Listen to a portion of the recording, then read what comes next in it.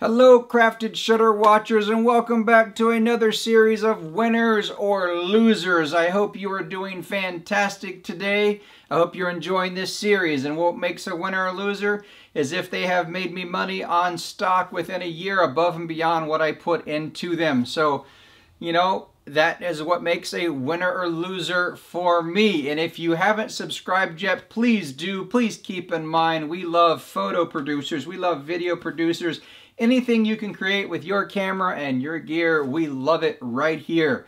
So don't hesitate to click that subscribe button. Don't hesitate to check out my community tab where I treat it as my Instagram feed.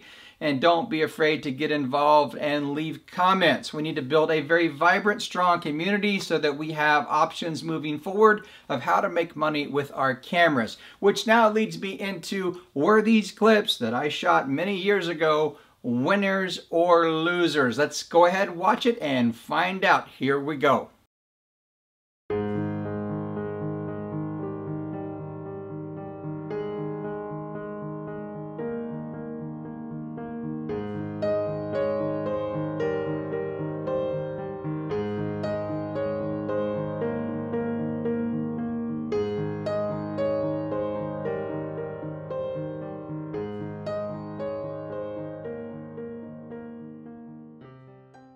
Hey everyone, I hope you enjoyed those clips. So the question is, were they winners or losers?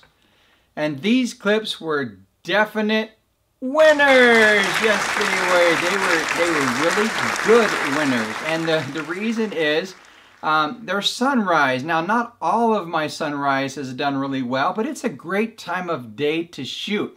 And the reason why you have varied themes in there is because they were all shot in the same morning. So some were shot close by to my house as I was driving down into Greenville, where I shot the city shots there.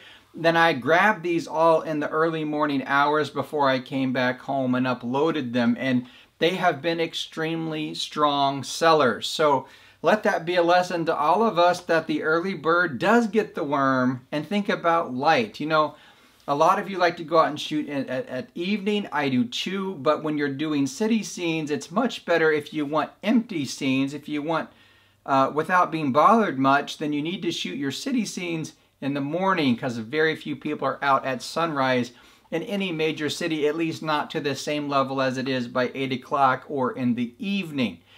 So again, there's varied themes here. I was able to capture a lot of different themes on my way to the city and on my way home. And I want to challenge you to think about the time of day that you're shooting in, think about the content you're shooting, and always think about how your content can be used by someone who would purchase it. So why would it fit into someone's media? Always think that way and always try to make it useful. Hey, thanks for watching. If you haven't subscribed, go ahead and do that right now.